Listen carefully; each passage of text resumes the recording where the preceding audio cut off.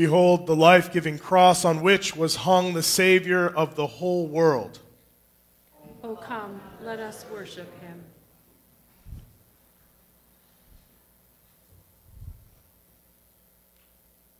Behold the life-giving cross on which was hung the Savior of the whole world. O come, let us worship him.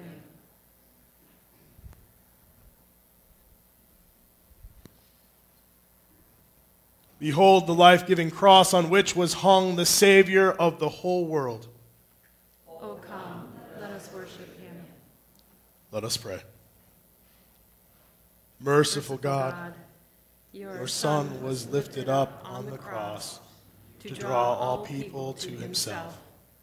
Grant that we who have been born out of his wounded side may at all times find mercy in him, Jesus Christ, our Savior and Lord, who lives and reigns with you in the Holy Spirit, one God, now and forever. Amen.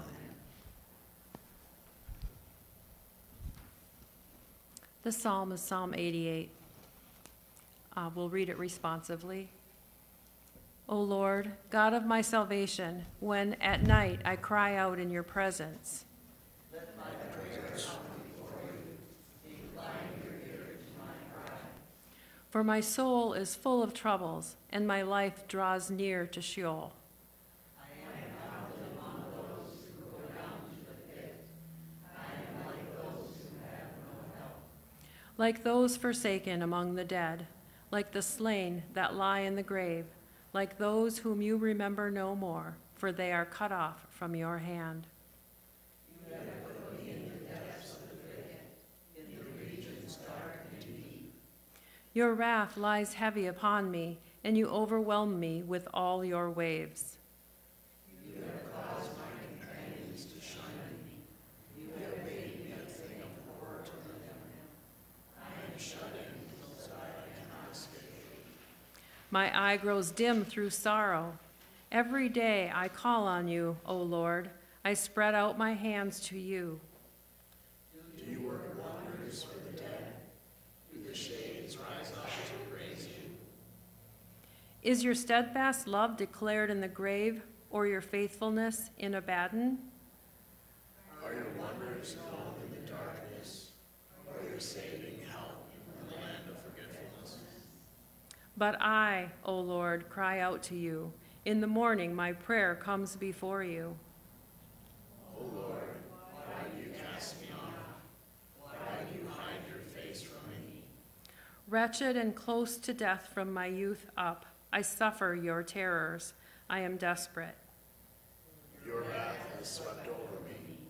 Your dread has sought to destroy me.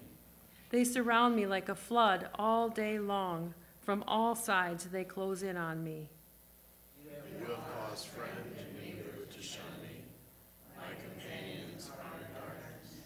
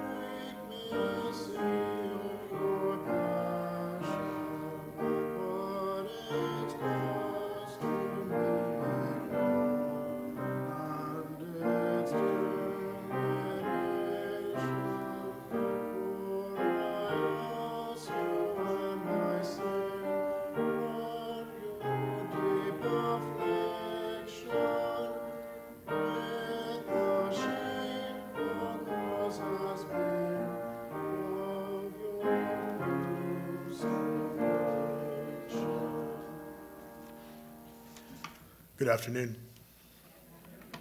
My name is Pastor Alex. It's a joy to welcome you to Prince of Peace on this Good Friday. We are about to enter into what we call the 7 last words of Christ, an opportunity to hear some of Jesus' very special words spoken on that cross as he has been journeying, as we know, from the garden to his trial. And now here we find Jesus in these last moments speaking words of forgiveness and love and compassion right up to his very death. We begin with the 7 last words of Christ. The first word, Luke 23, 33 to 34. 2 others also, who were criminals, were led away to be put to death with him. When they came to the place that is called the Skull, they crucified Jesus, there with the criminals, one on his right and one on his left. Then Jesus said, "Father, forgive them, for they do not know what they are doing." And they cast lots to divide his clothing.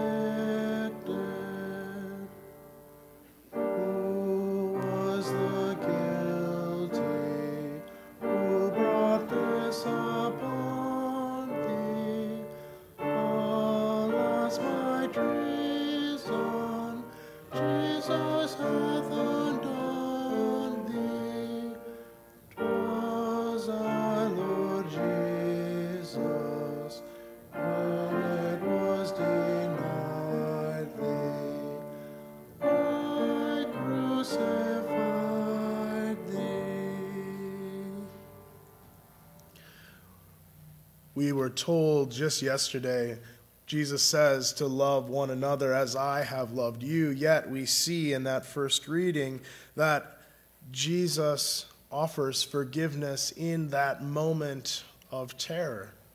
So many times we've been told as children, you have to forgive. Say it to your friend, say it to your sibling, say it to your enemy, forgive, forgive, forgive. And yet, sometimes we say, you don't understand how hard it is to say those words.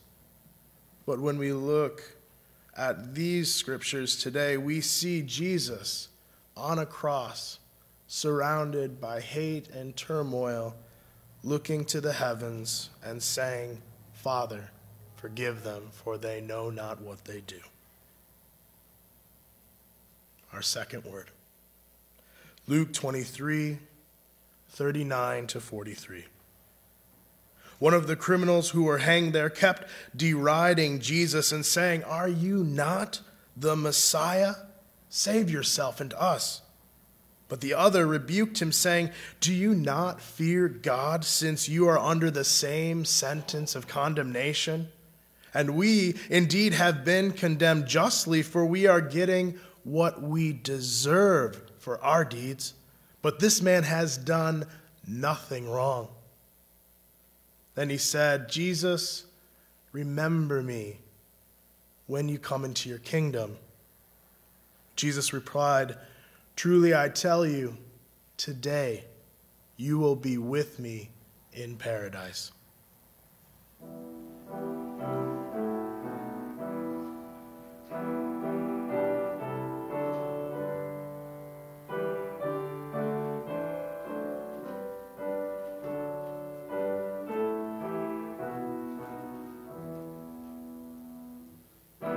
Jesus, think on me, and purge away my sin from sin.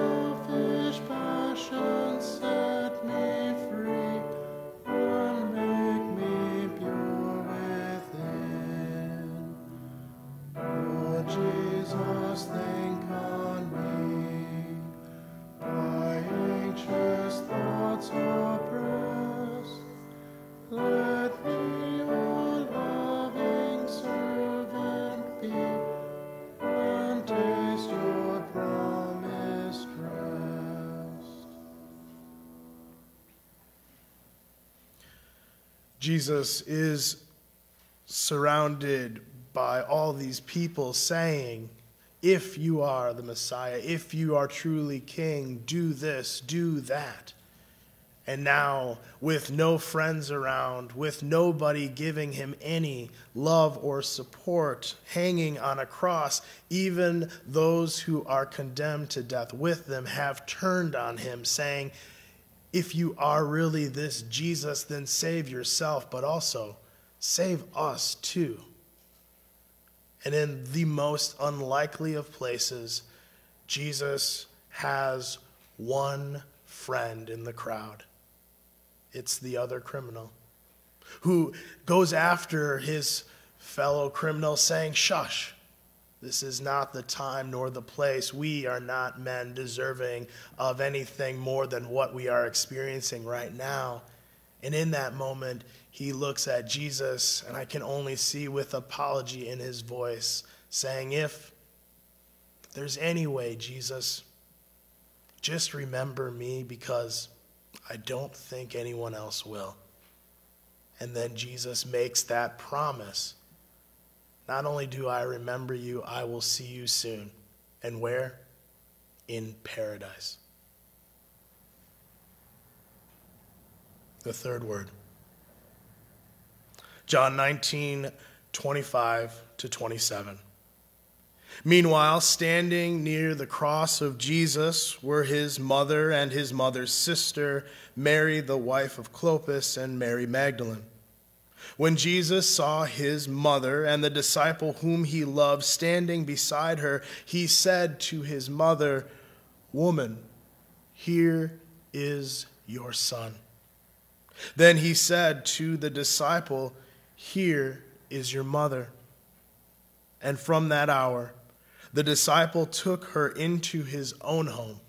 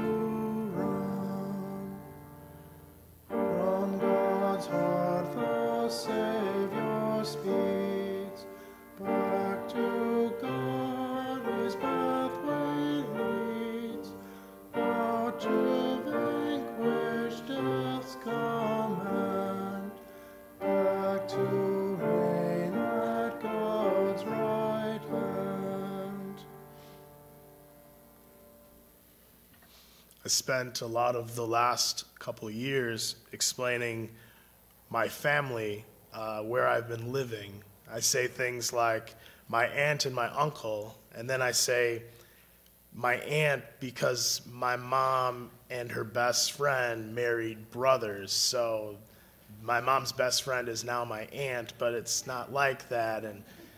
And their grandchild is my godson, and that's been my most important family these last couple years.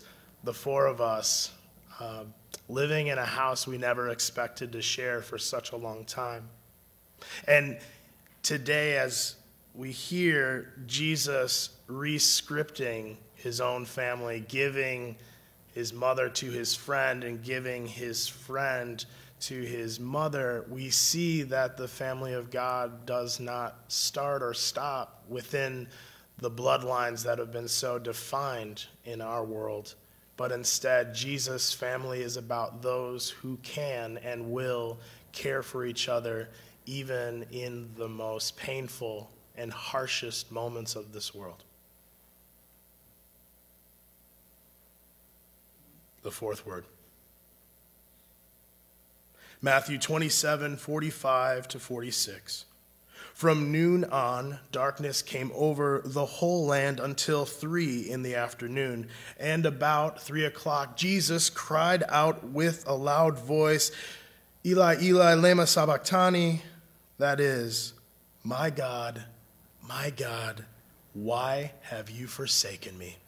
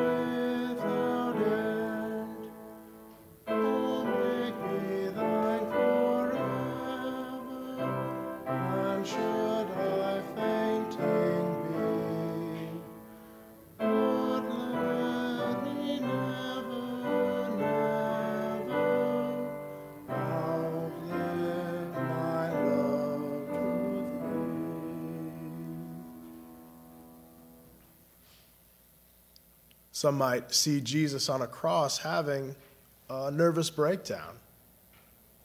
He's left alone, and in this moment screams out to God, his holy parent, my God, why have you forsaken me? Does he really believe that God has left him alone? Or is it maybe that he's finally hit his limit in the crowds of people yelling and taunting him in the midst of pure darkness as the clouds cover him, and in the midst of the brutal pains that run through his body? Does he scream out, I feel like I'm alone? Something that I believe each and every one of us can relate to, and whether it be in the pains of death or the pains of healing or just a day that feels like everything is going against us. The permission in this reading today is that you're allowed to feel forsaken.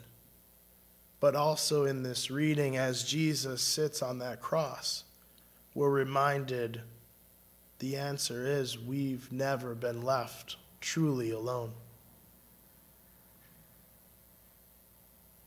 The fifth word. John 19:28-29. After this, when Jesus knew that all was now finished, he said, in order to fulfill the scripture, I am thirsty. A jar full of sour wine was standing there, so they put a sponge full of the wine on a branch of hyssop and held it to his mouth.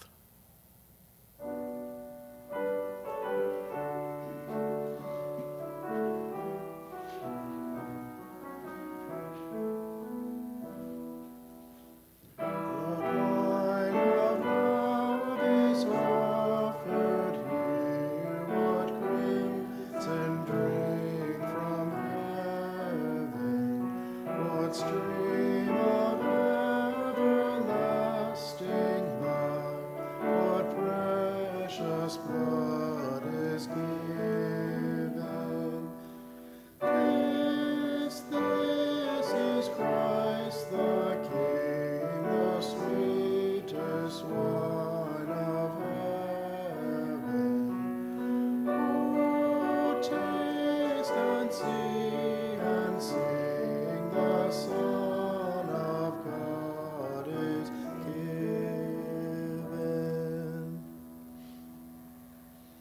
We see Jesus' humanity. Jesus is thirsty. I remember being with people when I used to work in hospice. And even in those last moments of death, people would most be excited for even the littlest taste of water or juice. So when we see that Jesus is given this wine, they call it sour wine. Is it hospitality? Is it to mock Jesus one last time and give him this bitter drink to this king?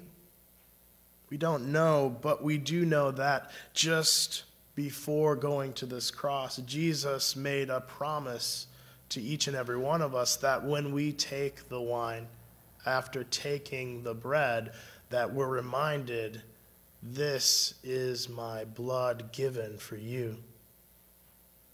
This is a new covenant in my blood shed for you for the forgiveness of sins. So even as that wine touches his lips, hopefully we are reminded, as he is reminded, of the promises made and the gift and even the littlest sip of wine.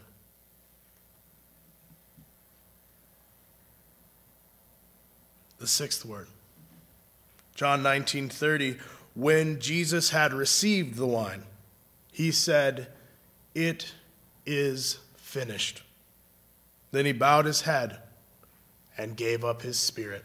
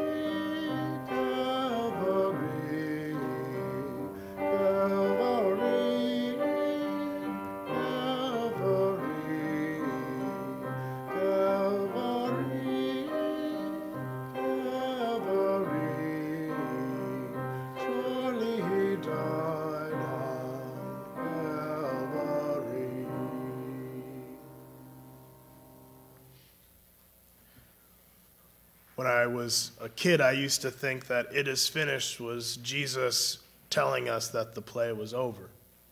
I thought that it was Jesus saying, "I'm done. I'm done doing this." And I thought that for a very, very long time until I was in college, and then I saw the movie Chronicles of Narnia. And in this final scene, there is a battle, and people are fighting and fighting and fighting. And if you know the Chronicles of Narnia, there's these 4 kids who are thrust into battle and leadership by this lion who many see as an image of Jesus Christ. And as they are fighting and it looks like they are losing and fear is taking over, this lion, thought dead, emerges and brings with him victory and new life. In the movie, one of the boys is fighting and fighting and fighting, and across the battlefield, the lion and him catch eyes as the enemy retreats.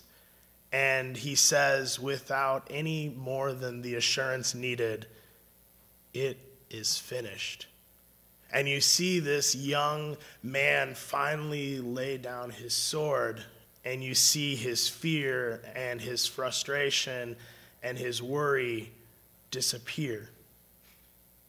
Ever since that day, when I hear the words, "It is finished," I hear a message of assurance to each and every one of us that the worry and the fear and the fight that is demanded sometimes to live in this world and to follow Jesus is not the thing that has power over us.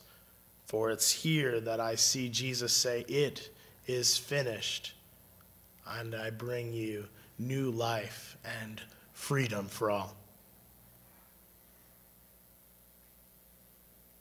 The 7th and final word. Luke 23:44-46. It was now about noon, and darkness came over the whole land until 3 p.m, while the sun's light failed. And the curtain of the temple was torn in two. Then Jesus, crying with a loud voice, said, "Father, into your hands I commend my spirit." Having said this, he breathed his last.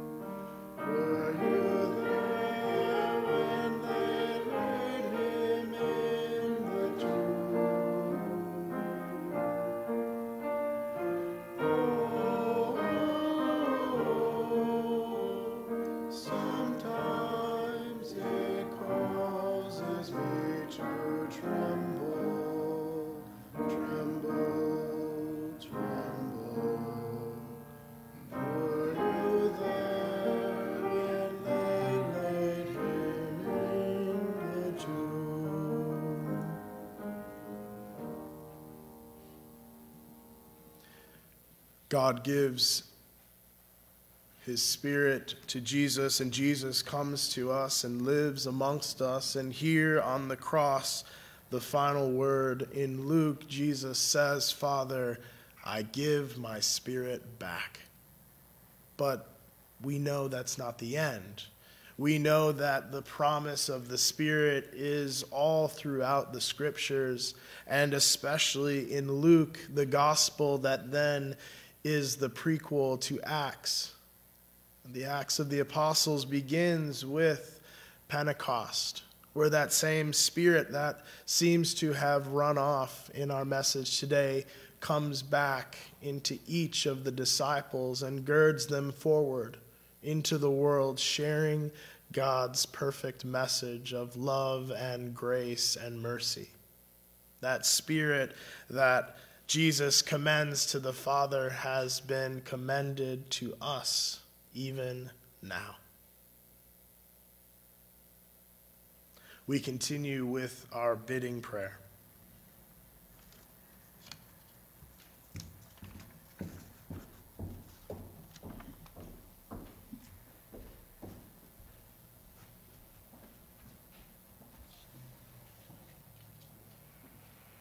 Let us pray, brothers and sisters, for the Holy Church throughout the world.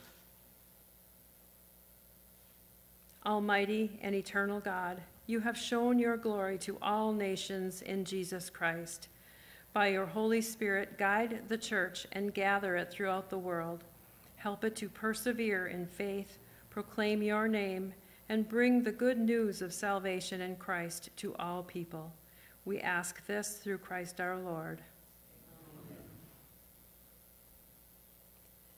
Let us pray for Elizabeth and Katharina, our bishops, for Alex, our pastor, for Kathy and Carol, and all the servants of the church, and for all the people of God. Almighty and eternal God, your Spirit guides the church and makes it holy. Strengthen and uphold our bishops, pastors, other ministers, and lay leaders. Keep them in health and safety for the good of the church, and help each of us in our various vocations to do faithfully the work to which you have called us. We ask this through Christ our Lord. Let us pray for those preparing for baptism. Almighty and eternal God, you continue to bless the church. Increase the faith and understanding of those preparing for baptism. Give them new birth as your children, and keep them in the faith and communion of your holy church. We ask this through Christ our Lord. Let us pray for our sisters and brothers who share our faith in Jesus Christ. Almighty and eternal God, you give your church unity. Look with favor on all who follow Jesus, your Son. Make all the baptized one in the fullness of faith, and keep us united in the fellowship of love. We ask this through Christ our Lord. Let us pray for the Jewish people, the first to hear the word of God. Almighty and eternal God, long ago you gave your promise to Abraham in your teaching to Moses. Hear our prayers that the people you called and elected as your own may receive the fulfillment of the covenant's promises. We ask this through Christ our Lord. Let us pray for those who do not share our faith in Jesus Christ. Almighty and eternal God, gather into your embrace all those who call out to you under different names. Bring an end to interreligious strife, and make us more faithful witnesses of the love made known to us in your Son. We ask this through Christ our Lord. Let us pray for those who do not believe in God. Almighty and eternal God, you created humanity so that all may long to know you and find peace in you. Grant that all may recognize the signs of your love and grace in the world and in the lives of Christians, and gladly acknowledge you as the one true God. We ask this through Christ our Lord. Let us pray for God's creation. Almighty and eternal God, you are the creator of a magnificent universe. Hold all the worlds in the arms of your care and bring all things to fulfillment in you. We ask this through Christ our Lord. Let us pray for those who serve in public office. Almighty and eternal God, you are the champion of the poor and oppressed. In your goodness, give wisdom to those in authority, so that all people may enjoy justice, peace, freedom, and a share in the goodness of your creation. We ask this through Christ our Lord. Let us pray for those in need. Almighty and eternal God, you give strength to the weary and new courage to those who have lost heart. Heal the sick, comfort the dying, give safety to travelers, free those unjustly deprived of liberty, and deliver your world from falsehood, hunger, and disease. Hear the prayers of all who call on you in any trouble, that they may have the joy of receiving your help in their need. We ask this through Christ our Lord. Finally, let us pray for all those things for which our Lord would have us ask. Our Father, who art in heaven, hallowed be thy name. Thy kingdom come, thy will be done, on earth as it is in heaven. Give us this day our daily bread, and forgive us our trespasses, as we forgive those who trespass against us. And lead us not into temptation, but deliver us from evil. For thine is the kingdom, and the power, and the glory, forever and ever. Amen.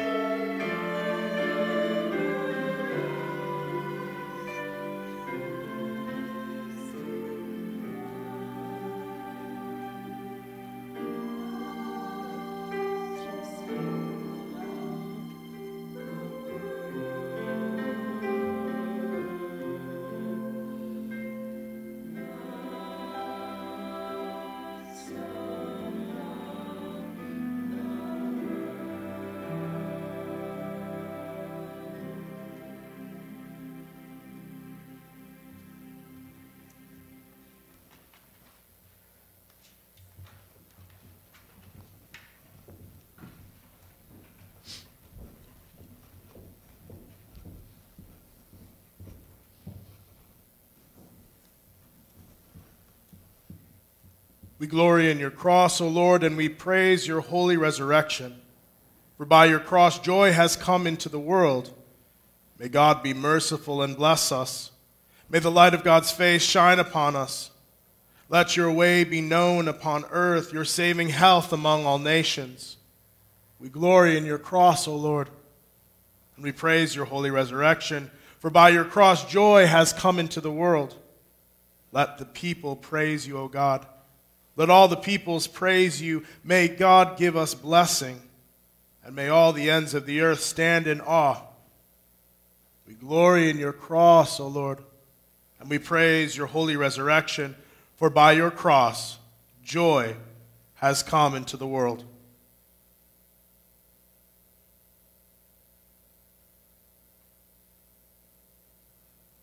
We adore you, O Christ, and we bless you.